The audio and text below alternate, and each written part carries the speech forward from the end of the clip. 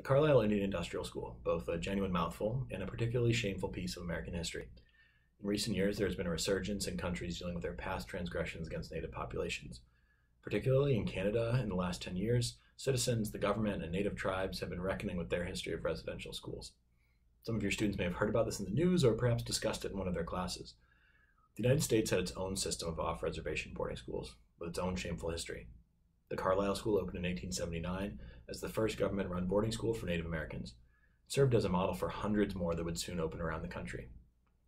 A defunct army barracks in Carlisle, Pennsylvania was transferred to the Bureau of Indian Affairs as the site for the school, and Lieutenant Colonel Richard Henry Pratt was tasked with leading the school and recruiting students.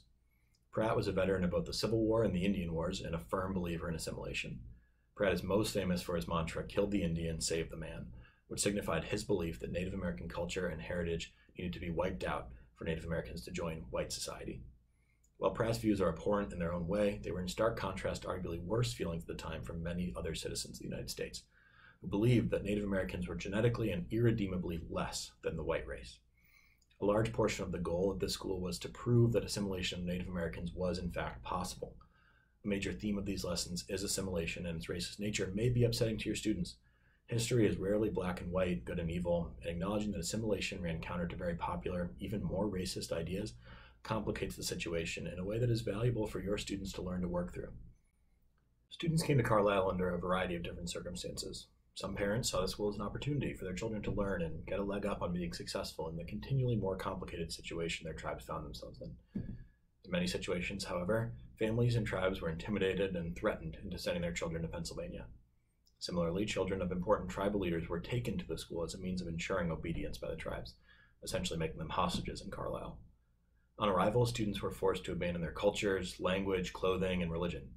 Following the military nature of the school buildings and its founder, students were given short haircuts, dressed in military-style uniforms, and subjected to harsh discipline. Many students fell ill and died while at the school due to poor sanitation and sudden exposure to new diseases in the cramped barracks. A cemetery was started on the school grounds that eventually held the remains of 186 students, some with unmarked graves, which speaks further to the level of care students were receiving at this school.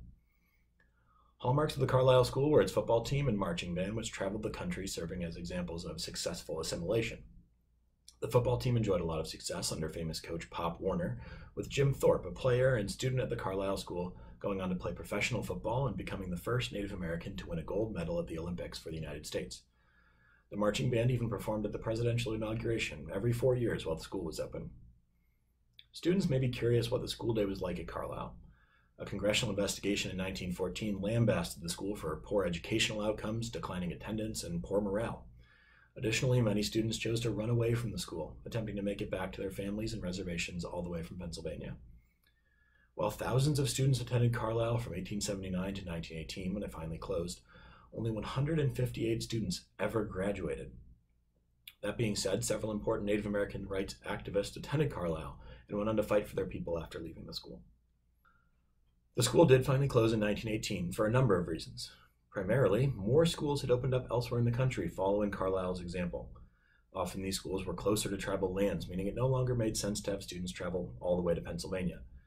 The congressional investigation I mentioned also spurred the closing, along with further declining attendance as the United States entered World War I in 1917. After its closing, the buildings were transferred back to the U.S. Army as a rehabilitation hospital for injured soldiers. Currently, the site is home to the U.S. Army War College.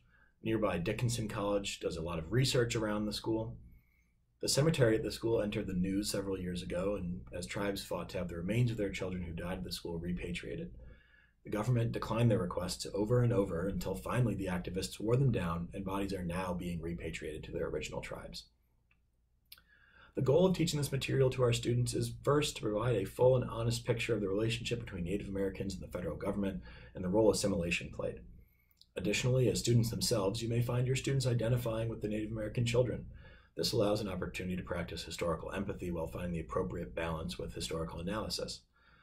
This history, and particularly the photographs of students, also provide a good entry point into doing difficult history because the topics are heavy, intense, and central to our nation's history, but there is not graphic depiction of violence. Use these lessons as an opportunity to engage your students and understand their emotions while working with historical documents and collaborating with their peers to make sense of this difficult history.